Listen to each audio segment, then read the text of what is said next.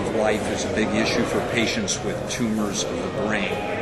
We have not necessarily expanded life in terms of years and years like we have with other cancers, but I think we've been able to better diagnose the type of tumor, to give the surgeon a better idea of what sort of outcomes in terms of quality of life.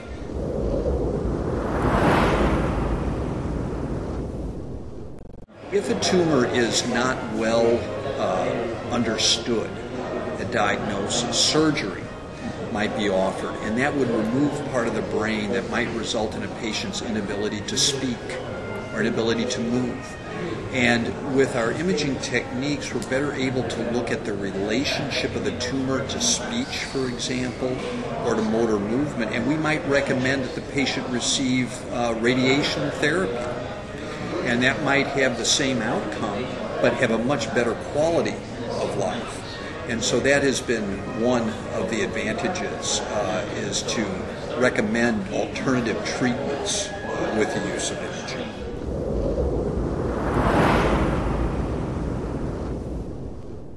We want to be able to more accurately look at the aggressiveness of tumors, that is, how rapidly they're likely to grow.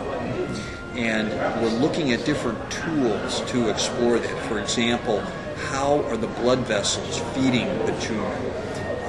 Tumors that are more aggressive, more malignant, and tend to kill patients more rapidly, tend to bring in more blood vessels as they are hungry for blood.